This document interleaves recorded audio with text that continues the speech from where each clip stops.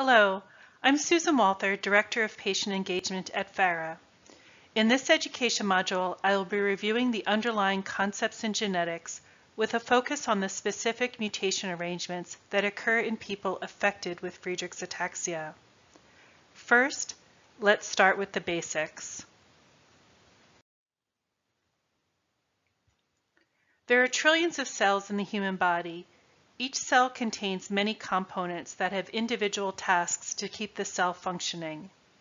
These tasks include replication for more cells to be made, protein production to replace components, waste removal to get rid of byproducts no longer needed for cell function, and energy production to keep all the components working at maximum capacity. The genetics of each person, or what you might sometimes hear referred to as the human genome, are found in the nucleus of the cell, seen here as the circle containing the teal-colored chromosomes. Each chromosome contains a known set of genes, and genes are made of DNA. It is important to know that although the nucleus contains the genetic map of each person, the proteins made from each gene contain instructions for where the protein needs to travel in the cell to begin its task. This is a picture of a karyotype where the chromosomes have been removed from the nucleus of the cell and lined up in pairs. One copy of the chromosome is inherited from a person's mother, and the second copy is inherited from the person's father. The Human Genome Project analyzed all the genes on the chromosomes to figure out where each gene is located. The locations of genes is the same in every person, unless a genetic problem has occurred to move genes around. Moving genes around means that pieces of chromosomes broke and reattached to other chromosomes. In Friedreich's ataxia, the gene related to the diagnosis of FA is always on the bottom half of chromosome 9, and the gene codes for the protein, also called frataxin. Genetic testing involves isolating the frataxin gene and looking at the DNA structure and code. As mentioned in the previous slide, the frataxin gene is located on chromosome 9. Chromosomes have short segments called P-arm and longer segments called Q-arm. And each arm has different numbers of genes. Higher gene concentrations are noted by darker bands, and lower concentrations of genes are noted by lighter bands. Chromosome 9 contains approximately 900 different genes responsible for different tasks within the cells. These segments or arm designations are like GPS coordinates for genes. The frataxin gene is located at 9q13 as indicated in the figure. Now let's talk about the frataxin gene. Genes have exons and introns. The frataxin gene has 5 exons separated by introns.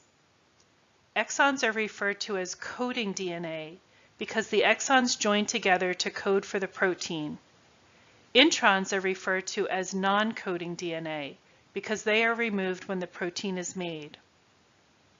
Even though the DNA in introns isn't part of the protein, the DNA in introns plays important roles in joining the exons in the correct order and can determine when and how much of a gene is made into protein.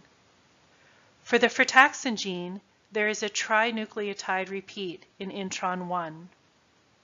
This repeat is made of DNA molecules known as G and A, so the trinucleotide repeat is GAA. Here you see 6 GAA repeats.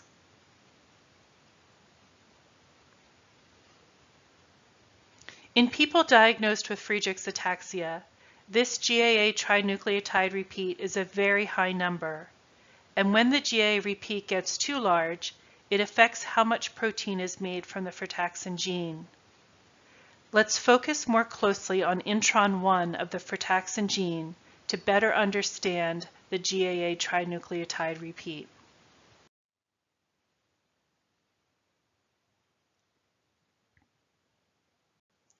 In people who are not affected with FA, They have two copies of the frataxin gene, where the GAA trinucleotide repeat in intron 1 is typically in the range of 8 to 33 repeats.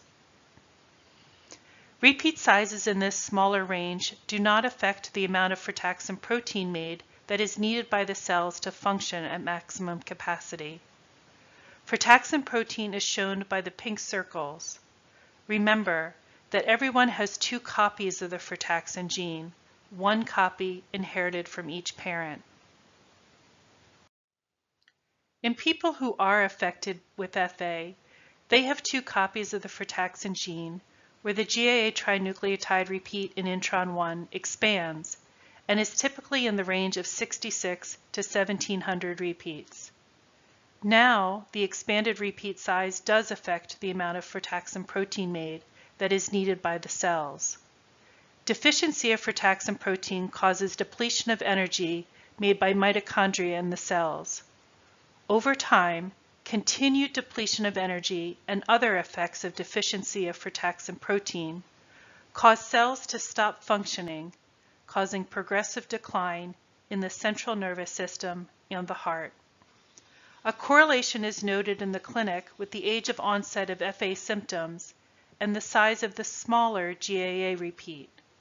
For example, a GAA repeat size of 500 is expected to allow the frataxin gene to make slightly more frataxin protein than a GAA repeat size of 1200. 96% of FAers have mutation arrangements of GAA repeat expansions in intron 1 in both copies of the frataxin gene.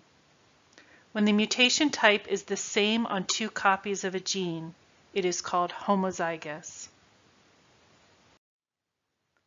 This is the frataxin gene arrangement for a person who is a carrier for Friedreich's ataxia, like parents of a child diagnosed with FA. One copy of the frataxin gene usually has a GAA repeat number of less than 33, and the second copy of the frataxin gene with an expanded GAA repeat size. A person who is a carrier does not experience clinical symptoms related to FA.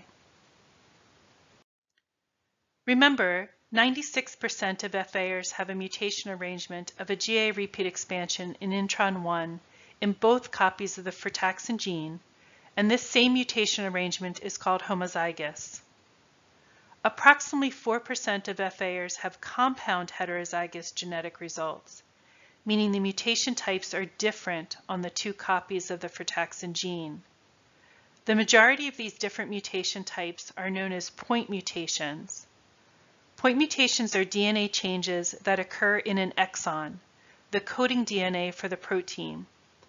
Point mutations are represented here as the matchstick-like symbols with the yellow tip. Point mutations can occur throughout the exons of the frataxin gene, but only one point mutation is present on the copy of the frataxin gene if it is a cause for a diagnosis of FA in an individual. To clarify, different point mutations have been found in the frataxin gene, but a genetic test result will identify only one point mutation, not multiple point mutations. Like GAA repeat expansions, point mutations also decrease the amount of frataxin protein made from the gene because most point mutations change the structure of the gene. In a very small number of genetic results, the other mutation type is a deletion in the frataxin gene, meaning that sections of exons are missing. For example, the deletion of exon 3. Think of point mutations and deletions as leaving out words in a sentence. If the DNA of the gene isn't complete, then the gene isn't made into protein. This graph demonstrates the frataxin protein levels detected in people with various frataxin gene arrangements. Controls are people who have two functional copies of the frataxin gene that are making 100% of frataxin protein required for cells to function at maximum capacity. Carriers are people who have one copy of the frataxin gene that is functional and one copy of the frataxin gene that is inhibited in its ability to make sufficient frataxin protein. carriers with 50% frataxin protein are not symptomatic for FA. And then people affected with FA, designated here as patients, have 2 copies of the frataxin gene that are impaired and make low amounts of frataxin protein, usually 20% or less of the amount of protein needed for the cells to function long term. It is important to note that all people affected with FA can make some frataxin protein. And most importantly, the frataxin protein made in people affected with FA is normal in structure and function. It is just made in an insufficient amount. The fact that there is no aberrant frataxin protein means that treatment designs can target the downstream effects of protein deficiency and target increasing protein amounts in cells. Treatment can occur through direct replacement of frataxin protein, fixing the existing gene to improve function, or adding a new copy of the gene through gene therapy. How do clinicians identify genetic conditions, and why can it take a long time to finally receive a diagnosis? Most people affected with FA likely saw a neurologist during their diagnostic journey. There are many genetic conditions that affect the central nervous system, so it makes sense that any one neurologist hasn't seen all of them in his or her clinic. A thorough evaluation should have included being asked questions about family medical history, including physical traits like muscle weakness or scoliosis, and known diagnoses like heart conditions. A physical exam is performed to include neurological assessments like touching your finger to your nose, and measurements like height and weight. Based on the outcome of the physical exam, medical tests might be ordered such as nerve conduction studies, MRI, and echocardiogram to help define the differential diagnosis. Genetic testing is often the gold standard to confirm a suspected genetic condition. It is important to have a copy of the genetic result in your personal medical files. For example, clinical trials for FA always require documentation of the FA diagnosis through genetic testing and confirmation of the mutation types, like homozygous GA repeat expansions. As you might have experienced, it can take years and seeing several specialists before finally receiving a diagnosis of a genetic condition. Why? In medical school, physicians are trained to look for horses, not zebras, meaning that common causes for symptoms should be ruled out first, the horses, before rare and genetic causes are considered, the zebras.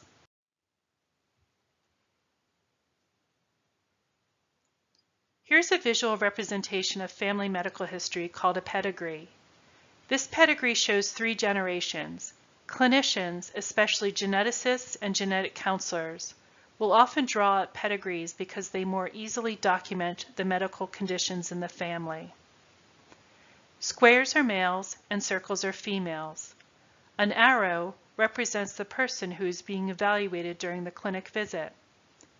In this pedigree, genetic testing confirmed the diagnosis of Friedreich's ataxia in the child being evaluated, and the square is filled in. The parents decided to have the child's siblings undergo genetic testing. The older son is also found to be affected with FA, and the daughter is found to be a carrier, represented by the tiny circle. Pedigrees should always be updated when any new family medical information becomes known. Although FA is a rare genetic condition, there still can be other medical conditions in the family that can have an increase for inheritance, like breast and colon cancer. Let's review some points to remember. The diagnosis of Friedreich's ataxia is confirmed through genetic testing. Please ask your clinicians for copies of all genetic test results to keep in your personal medical file. Genetic testing analyzes the frataxin gene.